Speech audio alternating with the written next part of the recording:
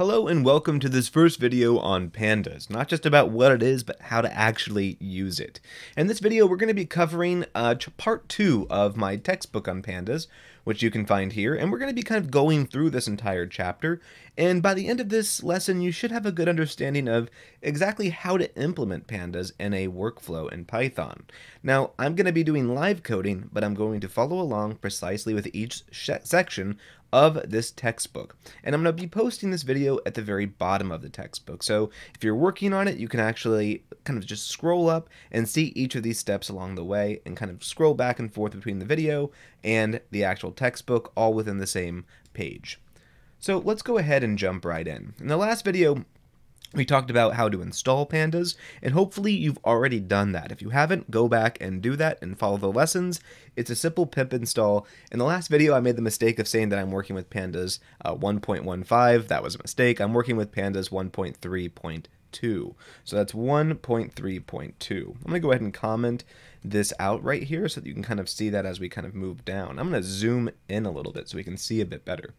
Now that you've got Pandas installed, you're going to import Pandas as PD. If you remember in the last video, I mentioned that this is how you import Pandas, always as PD. It is the Pythonic way to do it, so the standard way that everyone is going to do it across all disciplines. So let's go ahead and execute that cell. And if you're not familiar with Jupyter notebooks, each of these things is a cell that can be executed as standalone code.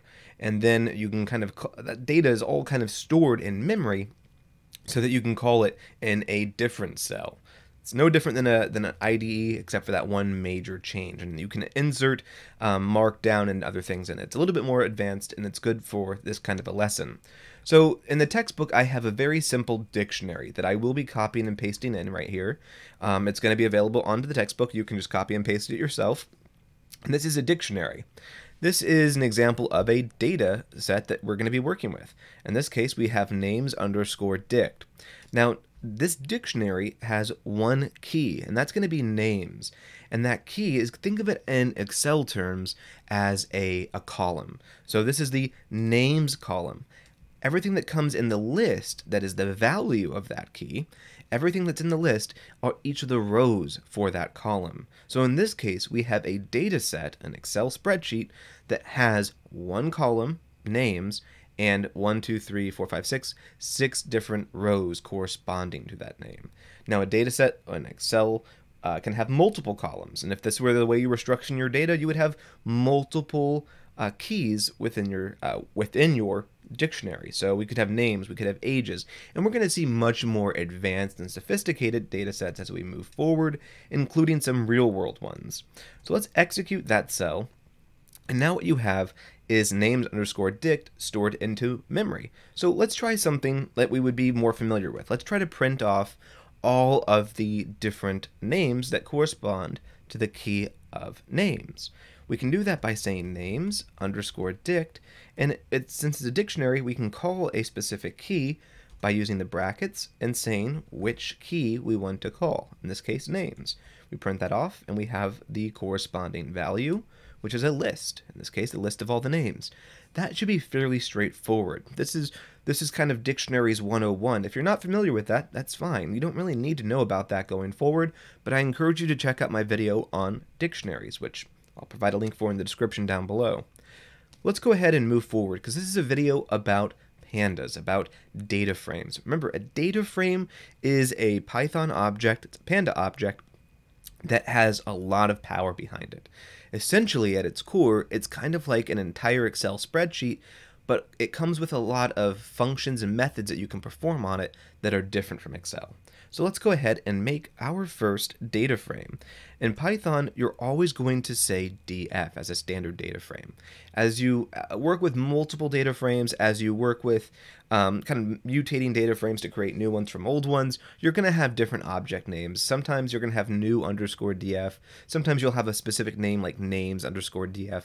But really, df should always be in your object name, so that a person reading your code will understand later on in your code that that object is a data frame. But if you're just working with a single data frame, always call it df. It's just a good standard to abide by.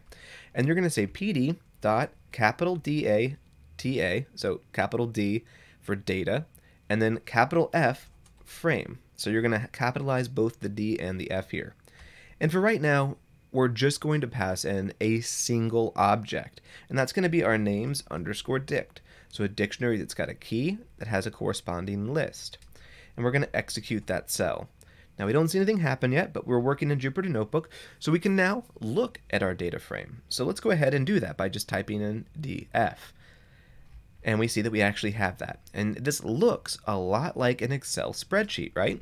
You've got your names up here, the column, you've got the line underneath it, and you've got the series of names that correspond to that title, to that label. And then over here on the left, you have a series of numbers. In a data frame, this is called your index.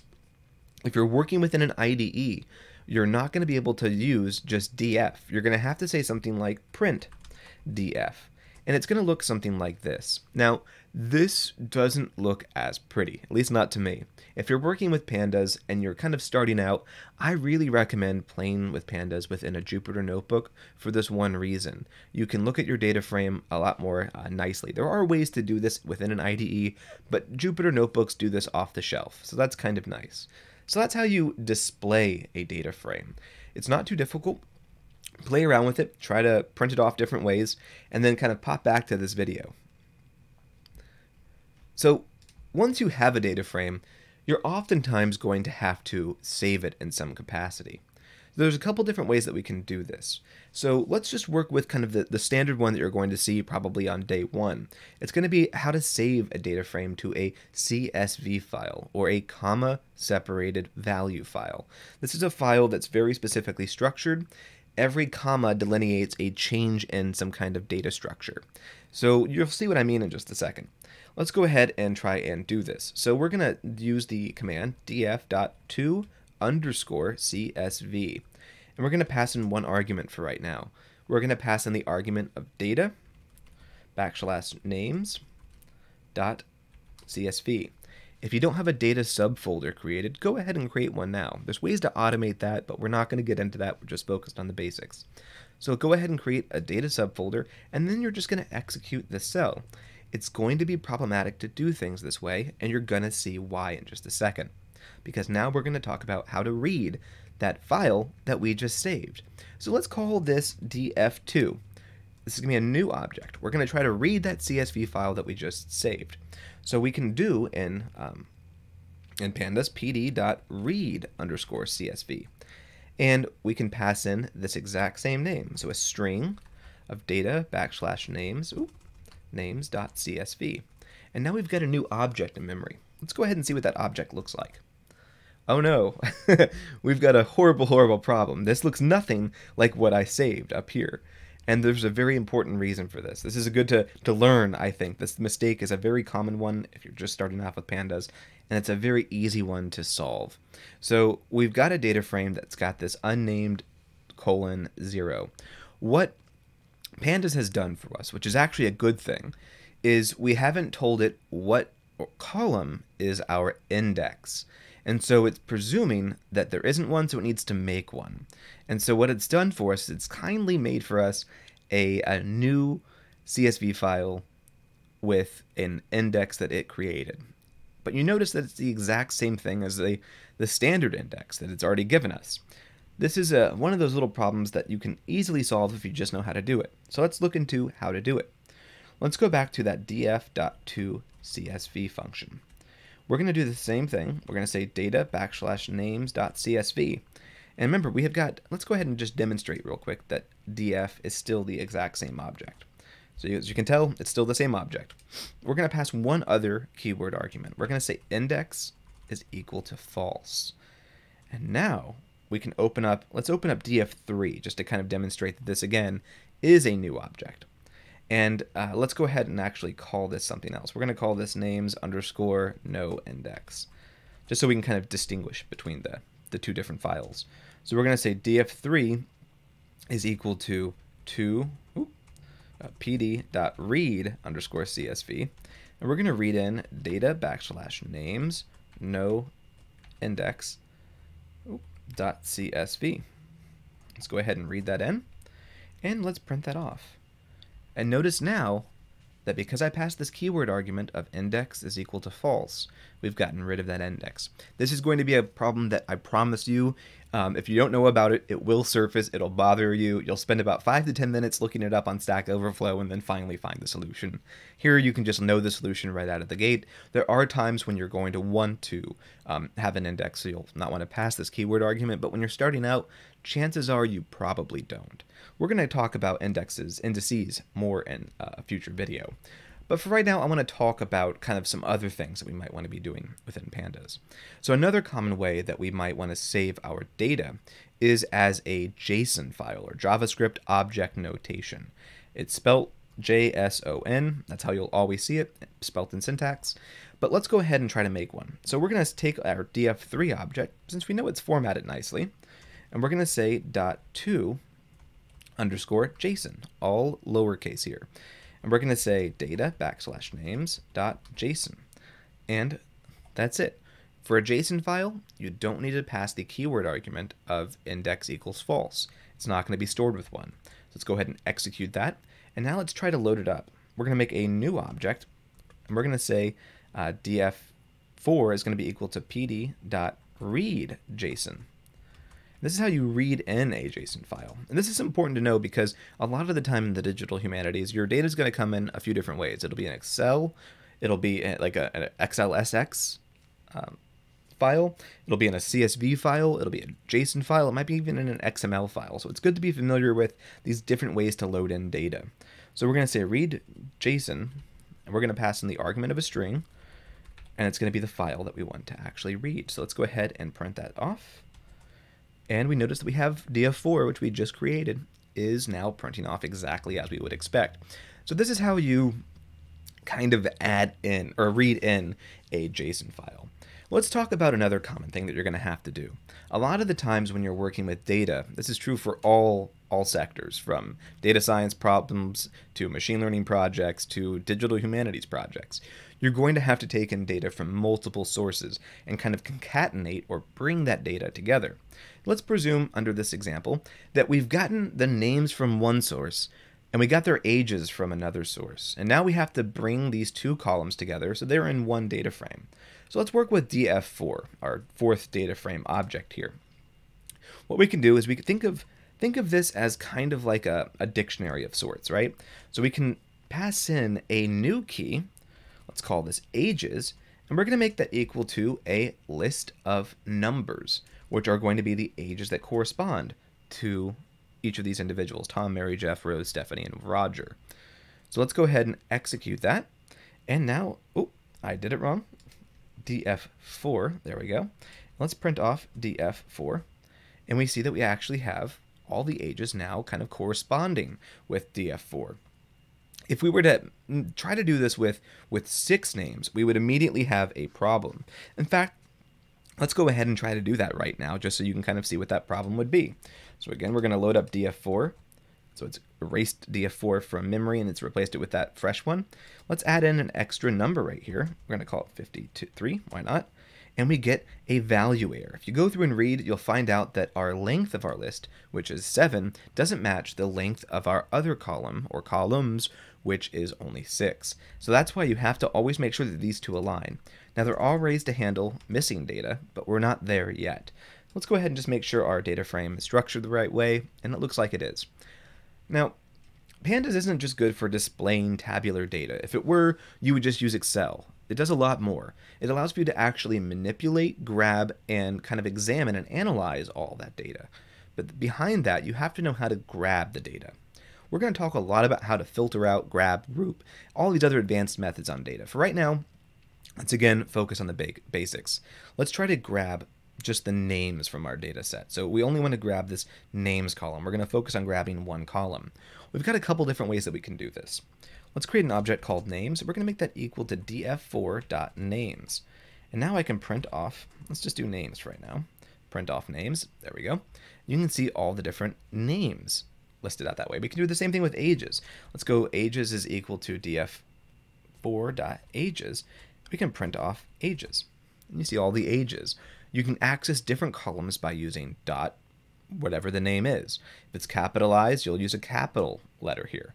Again, we're going to talk about this a lot more as we kind of move forward, but that's how you essentially grab a single column in Pandas.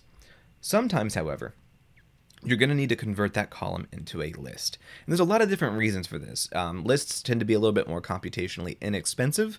They're also sometimes necessary to work with in loops, but you're going to find a time where that column needs to be a list. You can't iterate over a column as easily. You can by doing a different thing, which we're going to look at in the future, but a lot of the times you're going to want to iterate over the data as a list.